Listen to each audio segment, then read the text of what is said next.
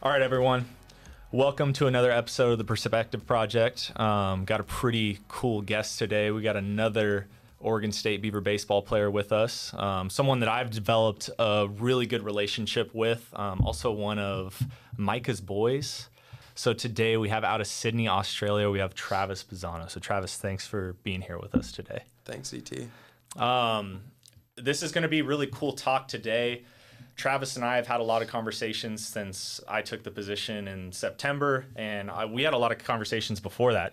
Before I took the position, and whether we were talking through social media on Instagram or commenting on posts, and so I was always been drawn to kind of how Travis goes about his business and how he plays the game.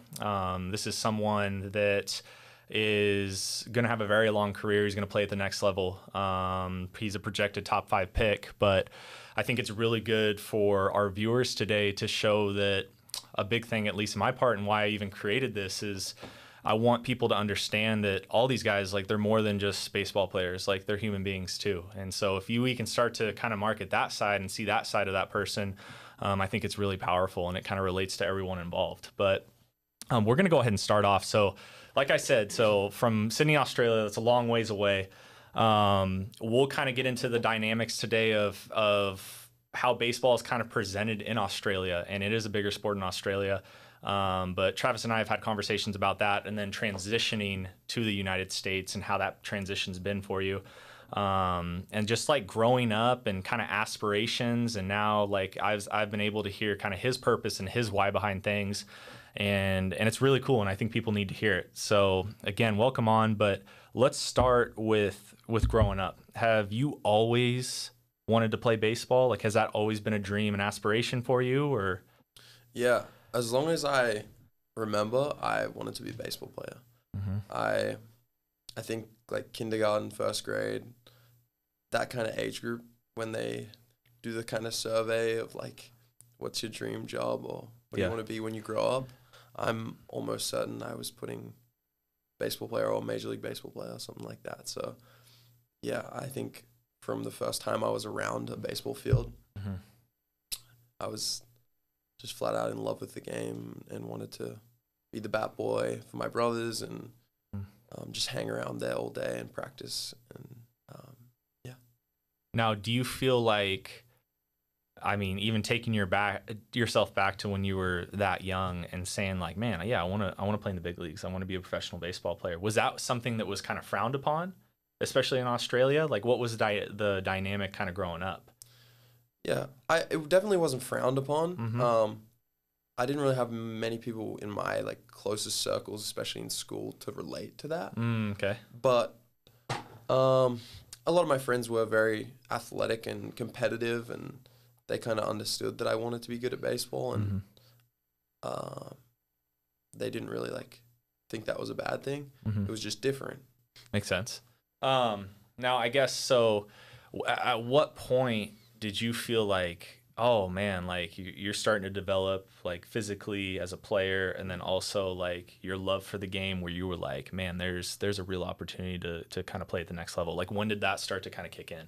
Yeah. And like your progression when you were younger? Yeah, I think the time where I was like, okay, like I'm definitely gonna pursue this when I get old enough in the US, and I really think I've got a chance to like be great in this game, was probably when I was like 10 or 11. It was the first time I represented Australia, and that was at the 13U Cal Ripken World Series. Okay. Which is like different regions win their region and go from the US, and then there's like a Japanese team, Korean team, Puerto Rico or Dominican, Australia. Yeah. And you go and play, and the world bracket plays, and then the American bracket plays. It's like the Little League World Series. Right.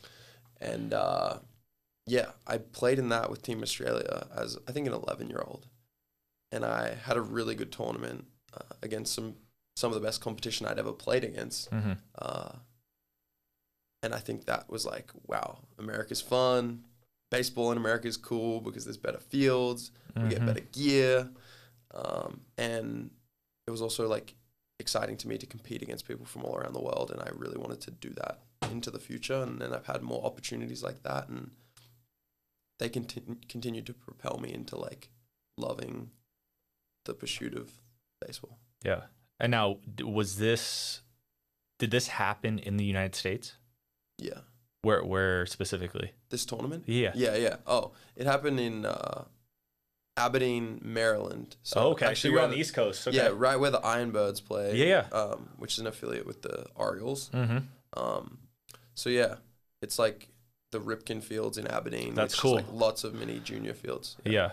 Now, was that like your first experience coming over to the States, or had you been over a couple times previously? Like, that was my first experience in the States. It was my second time out of Australia. One was for family holiday. Okay. But first time in the U.S., and I only got to really experience Maryland, and I think we went to D.C. for a game. Yeah. To watch the Nationals play. So, yeah, it was my first time, and it was all totally new to me, but it was a really good experience. We stayed in a hotel in our prep for the tournament, and then once the tournament was beginning, we stayed with the host family. Yeah. And host family experiences, at least to this point in my career, like have always been awesome. That's awesome. Just great people, and like I remember catching crab like fresh out the river, then putting I think Old Spice or like some special seasoning. Yeah. Actually, it's not Old Spice, like Bubba Gump or something. Yeah. There's a couple different things. I'm losing the track of that, but yeah, some crazy experiences from that Maryland trip, and yeah, it was awesome. Now, I'm assuming as you got older, right, were you just solely playing for, I don't necessarily know how it works in Australia, but were you playing for a club team? Did you guys travel out of Australia quite a bit? Like, when did you start spending more time, especially as you were in high school or early years of high school? Like, did you come over to the United States quite a bit? Yeah, so the time that the U.S. kind of ramped up for me was probably 15, coming to the U.S.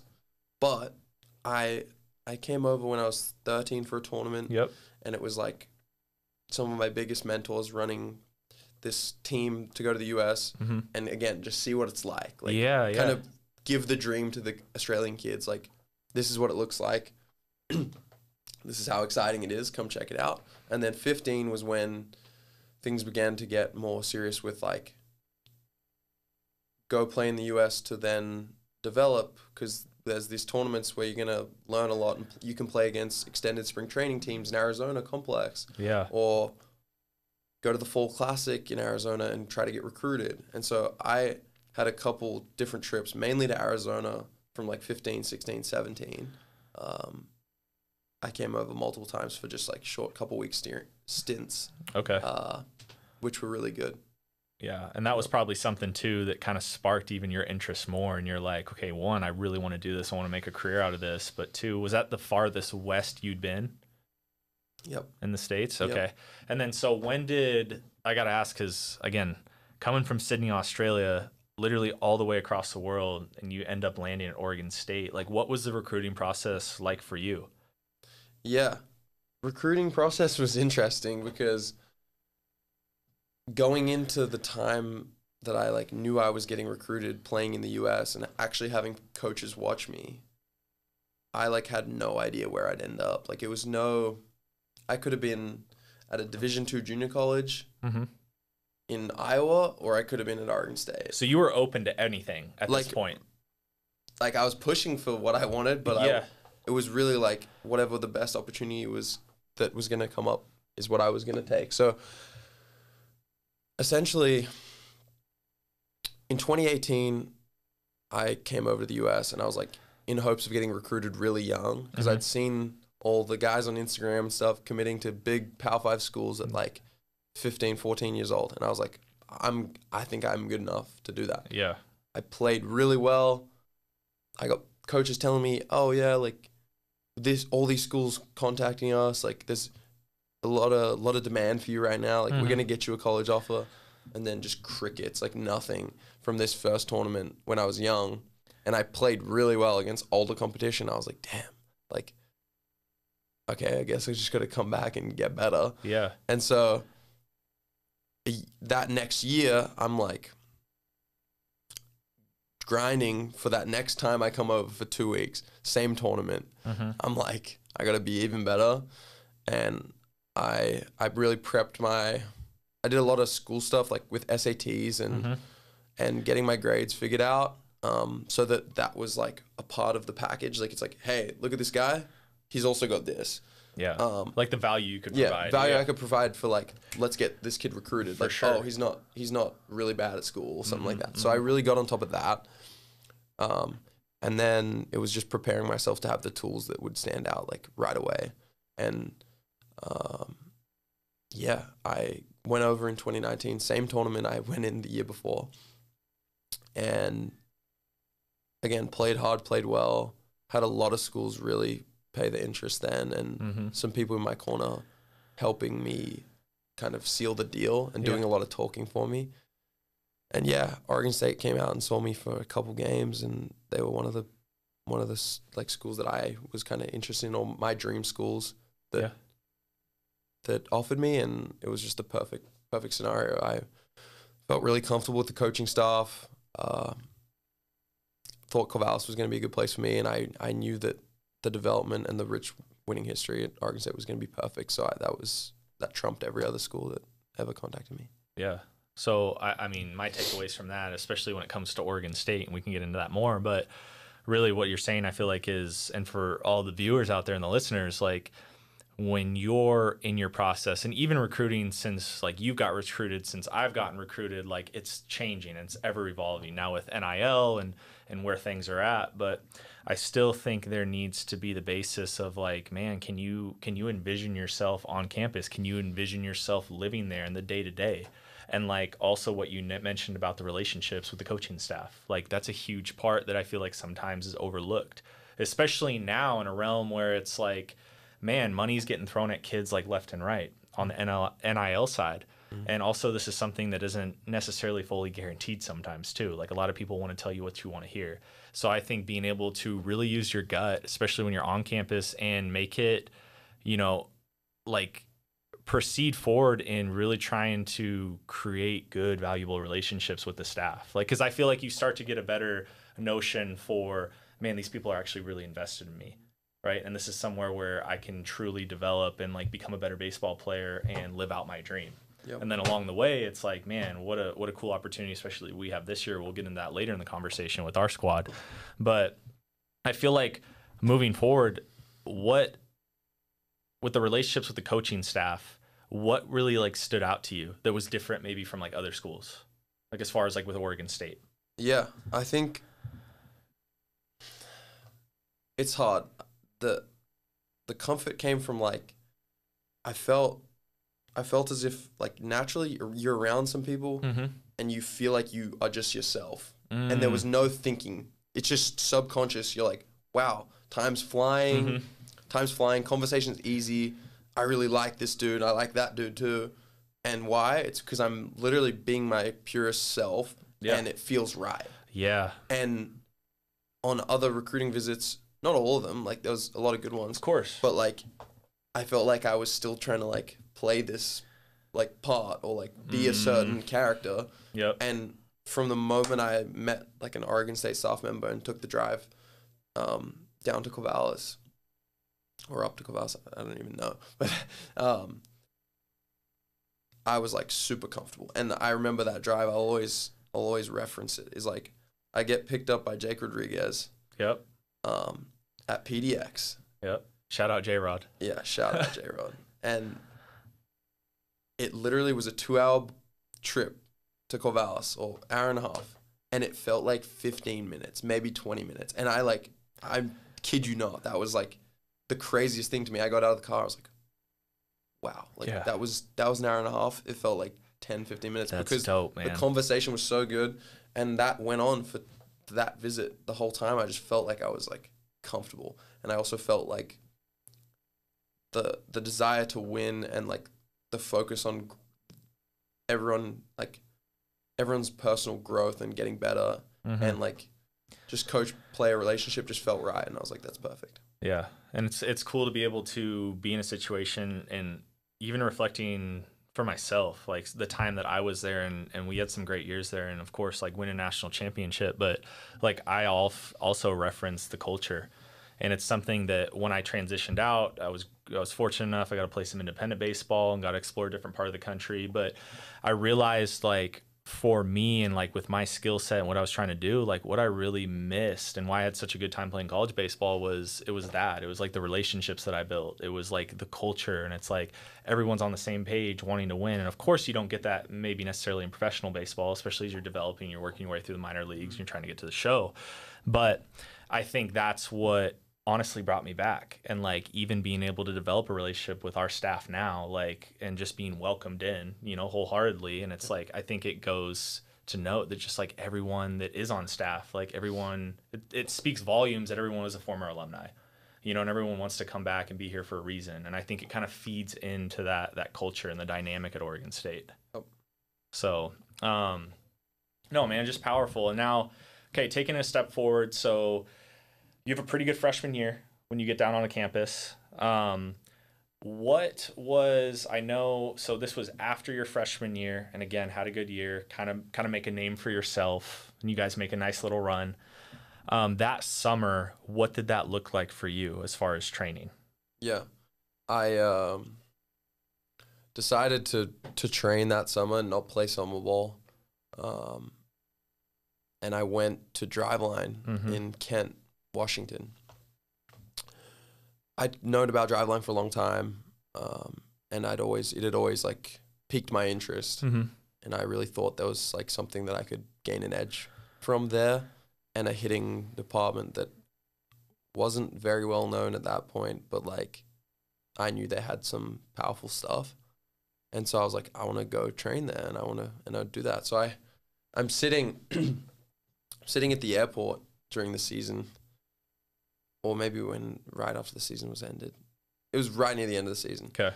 And I was just like in my spare time kind of thinking about what I would be doing in the summer.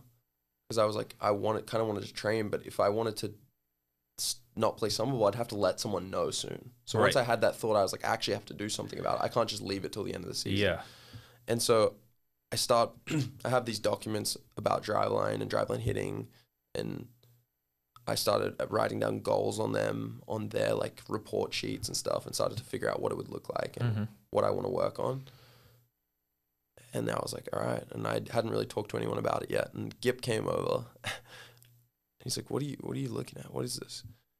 And he's like, oh, like, yeah, why are you looking at that? I'm like, I think I want to go there instead of summer ball. And like we have like within 3 minutes, he was like, yeah, like I think that's a sick idea. Yeah. And I was like, I know I need to tell Skip now, because Skip kind of has a relationship with the summer ball coach, and he's got to let him know that I might not be coming. Do you think you'll be cool with that? And he's like, yeah, it should be fine. A week later, I have that conversation, and anyway, I get up to Driveline. I just felt like I had a lot of room to improve in terms of, I knew I had bat to ball skills, but I felt like my ball flights weren't as consistent as they could be. I felt like I had an engine. I was a powerful athlete, but I wasn't really slugging, and I wasn't really hitting the ball that hard. So it's like I need to unlock something there. And yeah, I went there, assessed, and my assessment was pretty bad. I was probably down 8 pounds from the season, felt pretty weak. Just lost the super regional, just kind of down. Yeah, of course. And I'm there getting an assessment, and it was just like not good. Wasn't hitting the ball hard. Swing was kind of loopy, linear, bad posture, just like flared ball flights everywhere. And I was supposed to be a guy when I came in there. They were like, oh, this is this guy, this freshman All-American. Like, yeah. And they were definitely like, damn, he's really not that good. And I was like, okay, whatever, all good. They didn't say that to me, but like they definitely were thinking that. And you were probably kind of, there's part of you that was thinking this, like after the assessment, right? You're 100%. Like, holy shit, I'm not like as good as maybe I thought I was. I'm there, and like I'm hitting rounds that are like the same quality rounds off like the machine and stuff as kids that are maybe not high schoolers, but like D2 freshmen or like JUCO like grinders. Yeah. And I'm like, damn, I'm meant to be a starter on one of the best teams in the country. Like, I got to step my game up. And yeah, anyway, there was a lot of things I needed to clean up, and it mainly began with my posture. And yeah, we got to work. They showed me why the things mattered that they wanted me to adjust in my swing, and the power of their training methods. And then we got after it, and I was there for 10 weeks, and made some huge strides, and that proceeded to help me play out into 2023 and have a lot of success. Yeah. And now I want to get back to when you actually made that decision. I'm sure there was part of you, because this is still a time period where Driveline was starting to pick up kind of like a lot of steam, and they're having more and more professional guys and college guys train there that are higher level.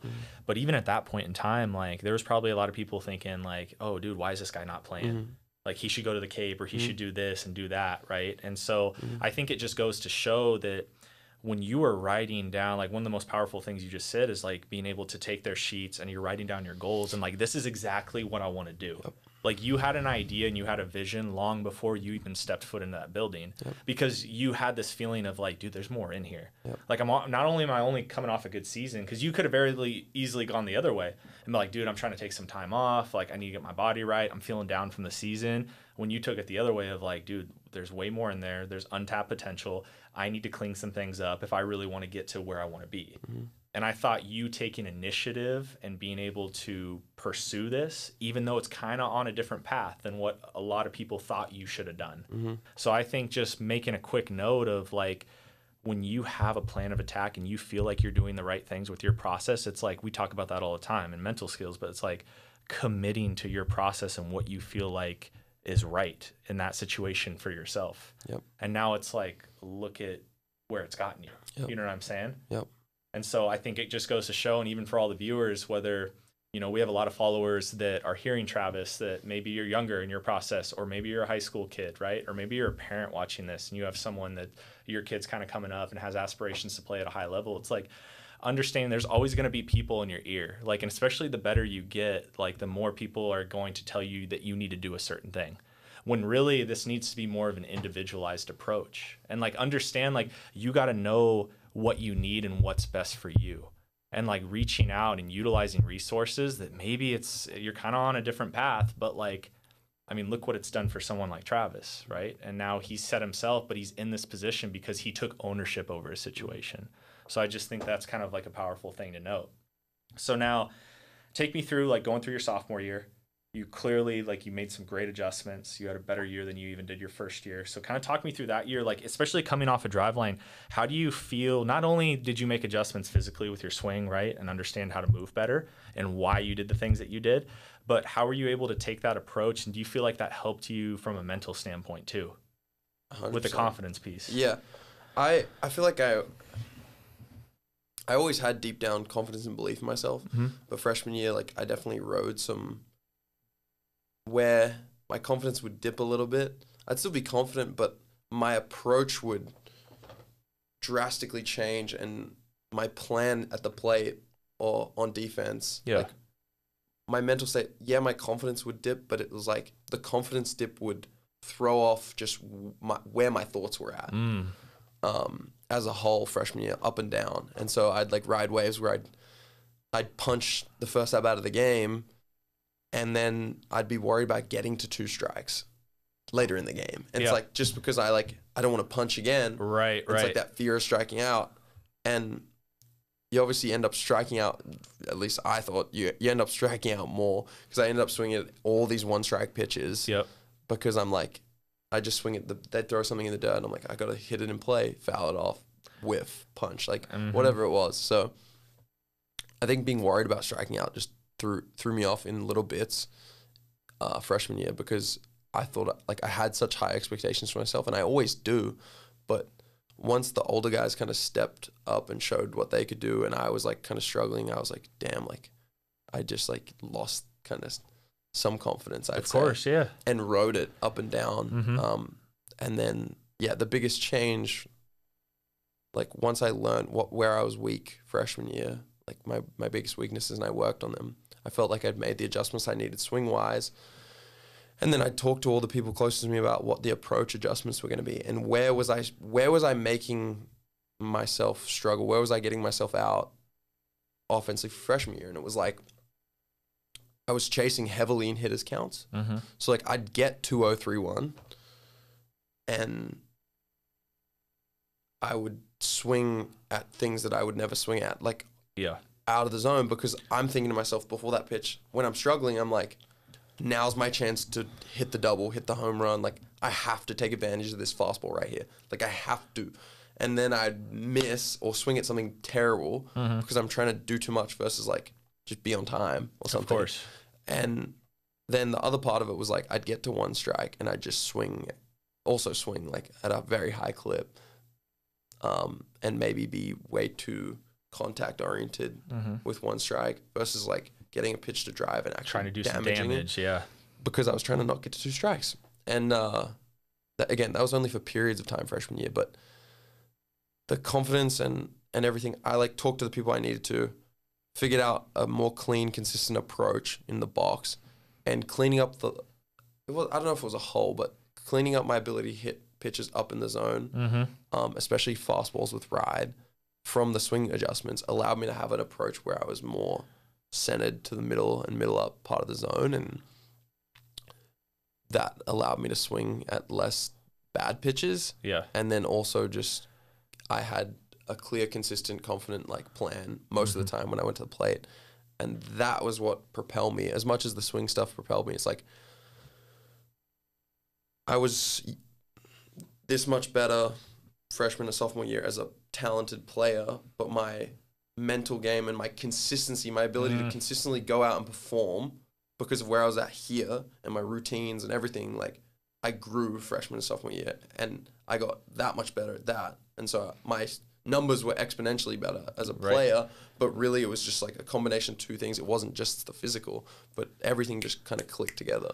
Yeah. And it seems like with your sophomore year, like what you were just telling me is like the mental game drastically got better, and so you became more consistent in what you were trying to do, and of course the skill set got better. But you saying, and again, really important for our viewers, like the mental aspect and like having a clear and like identifying an approach that works for you, and really understanding like what you were trying to do pitch to pitch, like that fed into your confidence. Yep. And then when you can worry, like just worrying about the things that are actually in your control, that takes care of the results. Yep.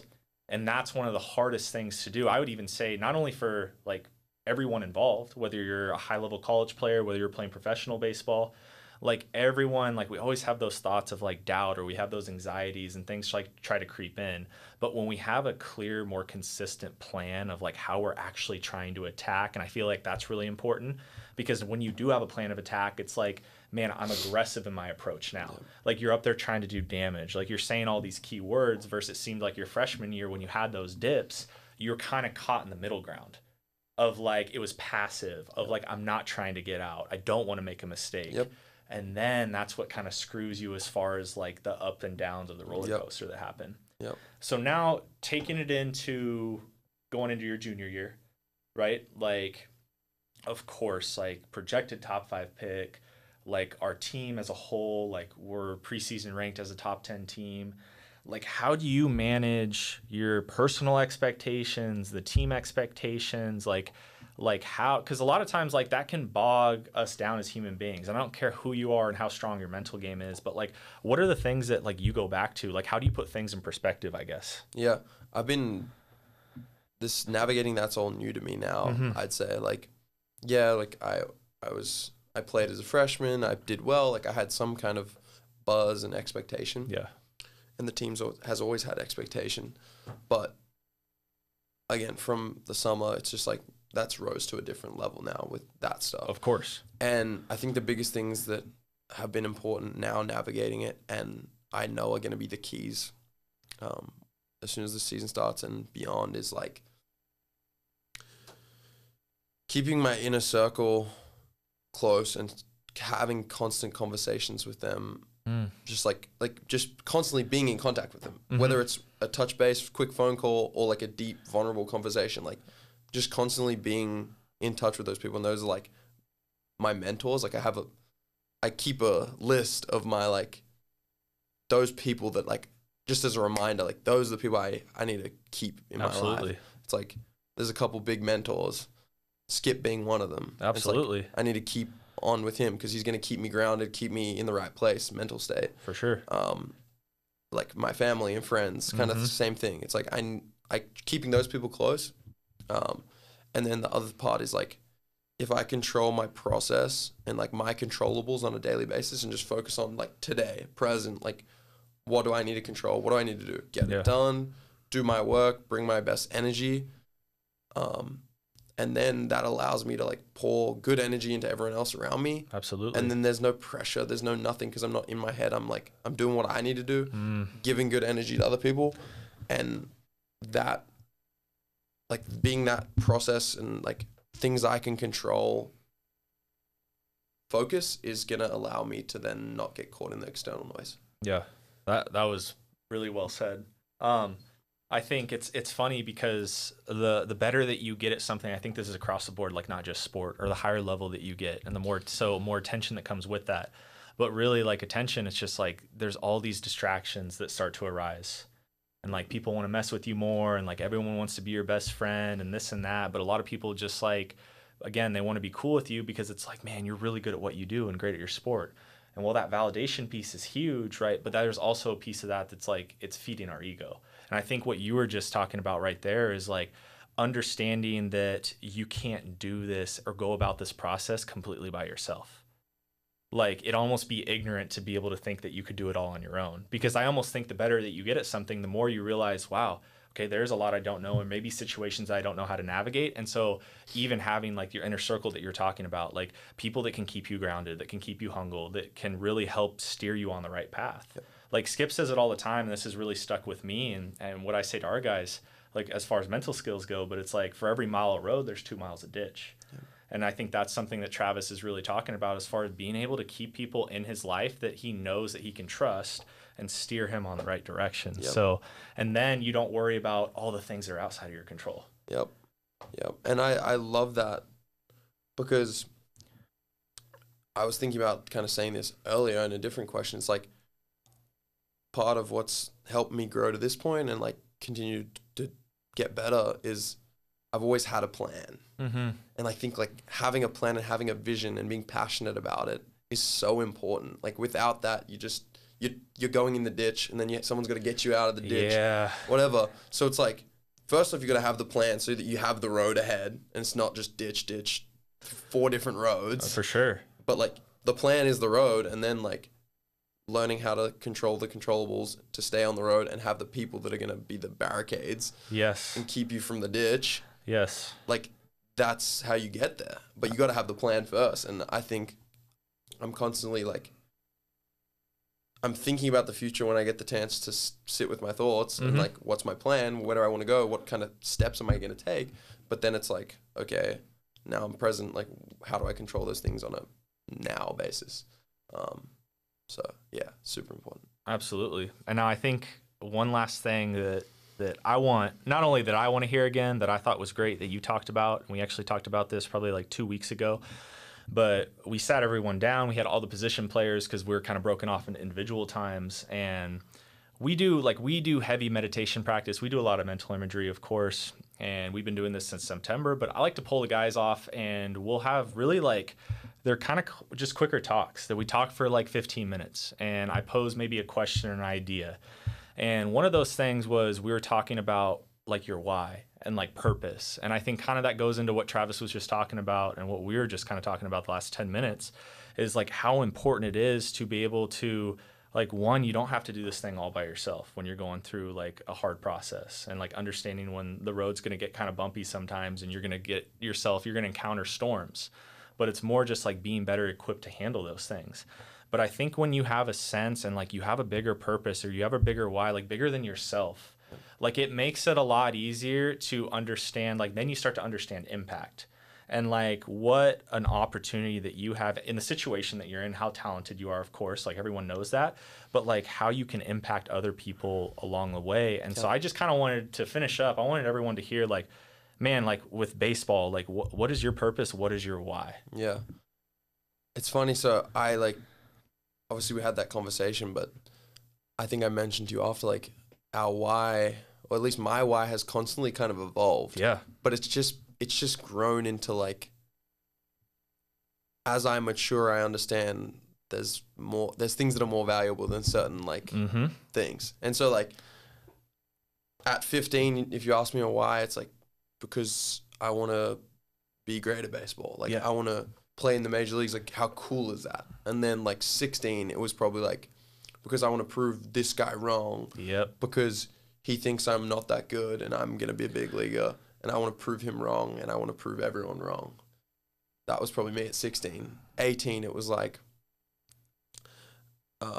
probably a similar thing. But then as it's just like evolved, it went from kind of loving the game, wanting to be great, and wanting to prove to people that I'm like gonna be at the pinnacle, and no one, like, you didn't believe in me, whatever. Yeah. And like that stuff still fuels me, but that was sort of like, I didn't really have a deeper why than like, I was just passionate, loved the game, and I would use those things as fuel. Right. And then it, like, as I've seen, like, the way my like journey played out as a kid, and like how much it just feels like you don't have people backing you. There's just small groups of people backing you because like, oh, like they're too good at fielding in Latin America, they're too strong in the US. You know, like, you have to go to junior college because coming out of Australia, you're not ready for the competition of Division I baseball. And it was just like, everyone, for the most part, it was like a lot of doubt. Yeah. And I always use that as negative and whatever. But now it's like, I've gotten to a point where I'm moving forward. I've matured as a person, and I like look at that and I'm like, oh, like, yes, it's negative, but like now I have the opportunity to totally change an outlook of I can change the path for the next me, the next kid that wants to be a baseball player, or the next kid that wants to do something great, but he plays baseball as a kid and he's hearing from me talking, or whatever it is. There's like, I've come to understand the power I have in the position I put myself in now. And with social media, there's a lot of young baseball players that get to see what I'm doing, get to see cool highlights, get to see us playing regionals, and just cool edits and stuff that Oregon State does of me and whatever. Like, that stuff's super sick. Like, I would have loved to see that when I was 15, and now I'm in it. And it's like the traction I have in that front, and then also like leading up to becoming a pro and the draft and stuff, like, there's so many people pulling my way now. And I felt like I didn't have people pulling my way when I was a kid, and now everyone's pulling for me. And it's like, I want those kids to feel like there's someone pulling for them, and there's opportunity, and they can see ahead. Yeah. And I can change the narrative for that if I continue to like pave a path and then also give back. And yeah, there's opportunities that I'm going to get that a lot of American kids never really get. And that's like playing for my country. Like, to play in the World Baseball Classic for the Team USA, like, you're going to have to beat out Mike Trout, Bobby Wood Jr., Bryce Harper. It's no joke. Like, JT Realmuto, like, it's crazy. Yeah. But for me, it's like, I could be in that team within the next 1, 2, 3 years. And then I can, again, like, help a team win a medal at a tournament like that, or then go to the Olympics in 2028, 2032. And these tournaments can have such a big impact on a country, especially like Australia, which isn't as big as the US in terms of like sports population. And there's just so much power in what I'm doing, more than just being a baseball player. It's like, I can help if I keep getting better. Yeah. Like, there's so much behind it. Well, and I think what you're saying is like your outlook has changed from maybe just like yourself when you were younger, right? The maturity piece, to now it's like formulated in like, man, taking ownership and like, look at the platform I have. And like, now there's a kid in Australia, or there's a group of kids, or there's actually full organizations where maybe there's someone in their ear of like, hey, I don't think you can do this. Like, baseball's not as big here. Like, the guys in the States or guys in other countries are crazy. But then they're like, wait a minute, Travis Bazzana did this. So. And that's what, no, but that's seriously, like, think about, like, that gives me chills, because it's just like, dude, if Trav did it, like, I can do that shit. Yeah. And now that small sliver of belief, like, you have no idea, like, how much that can carry, because now he talks to his boy, and they're like, dude, we got this. Like, if Trav did it, we can do it. And now you get a whole group, and that grows, and it grows, because they cultivate that good energy. So, and I think hearing you say that, man, and hearing for our viewers, too, like, how powerful that really is. Like, to me, that's true impact. Because at every point, like, no matter how good you are at the game of baseball, like, when you can understand that it really is, it's a game at the end of the day. But, like, it can provide such a cool opportunity. And I think really what it gets down to it is, like, you can provide belief to a lot of kids that were in your situation that maybe they didn't have you know, what you had when you were a younger age. Yep. So now that you've been able to be a frontier in this and like come to America and play at a big time school and ball out, right? And be a face in college baseball, and how you carry yourself and that you're a good dude and you want to win, you want to do things the right way. Like, it speaks volumes on you, man, but like the ability to be able to represent your country too, and want to help the younger generations coming forth. Yep. Cause like you're honestly, you're leaving the game in a better place than when you found it, especially when you were younger. Yeah. No, I think it's just like awesome to like kind of think about and talk about it like in this situation. But like, I remember, so I was at these baseball camps when I was like 10, 12, kind of dreaming, whatever. And then like once I was 16, 17, I was coaching the same camps that I played at. And I got chances to speak in front of some of these kids. Yeah. Like 10, 12-year-olds. And I remember talking about like, I've gotten this far, like I'm committed to Oregon State now because I believed, and I like didn't listen to what everyone said and the ceilings people put on you. Like, you have your own path and you create it and you put in the work, and there's so many resources out there, you just use them and like push towards it. And I like had these conversations with these kids, and they loved it back then, and I had no platform then, really, a very small platform. And now it's like those kids still contact me, and they're like 16, they're like looking for colleges, they're committing somewhere, they're got pro interest, and it's so sick how it's already developing. And it's like, I know that there's been a total, like there's already a shift happening. Yeah. And it's obviously not all, I'm not claiming that shift as like my right, of course. Because there's people in Baseball Australia that are really doing the right things right now to pull us into this like new wave. But like, I know I've had a small impact on some people, and that's only growing, and they're talking about it, and they're like, oh, there's these opportunities. And Trav said, you can keep getting better, and I'm going to make it one day. And like, they're going to then be the coach. Because I was the coach at their camp. Yes. Now they're 17. They're going to pursue that same message to the next 10-year-old. And it's just like a crazy domino effect because it's such a small community. The further I can take this, the more messages I can give to the next guy who then can give it and then take his career further. And then it's just like, it's the limit is endless in baseball in Australia, truly, I think. It's like, you got countries with populations a 20th the size of Australia. Oh, yeah. And a landmass of 100th the size of Australia that create 50 times as many big leaguers, 500 times as many big leaguers. It's like, okay, so why couldn't we be good at baseball? Why couldn't we become a powerhouse? Like, we're good at other sports.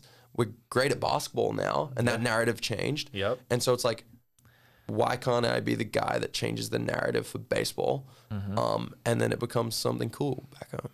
Yeah. Yeah. I love it, man. Like, you couldn't have said it better. And I think that's like the perfect thing to end on. I think moving forward, and hopefully this kind of is a wake-up call to everyone watching this and everyone that kind of comes across this. But it's like, not only like have an understanding, like why do you do what you do? Like, and when you can start to align yourself, and this doesn't even have to be baseball, but when you start to figure out something that you really love to do, and there's a passion and like, you know, there's a fire in you that kind of wakes you up every day because you're excited about what you get to go and do. And I know that's for Travis. And you start to understand the impact that you can have on not only just 1, 2 groupfuls of people, organizations, but like literally a country. You know what I'm saying? And that's you and everyone else in the country of Australia. But like being able to take ownership over that, and it's like, that's powerful. And I know you're just getting excited right there talking about it because it really means something to you. So I think being able to do it for like a reason bigger than yourself, like I think I would highly suggest like understand your why with why you do things. And I think hopefully being able to hear that like provides some pretty good perspective.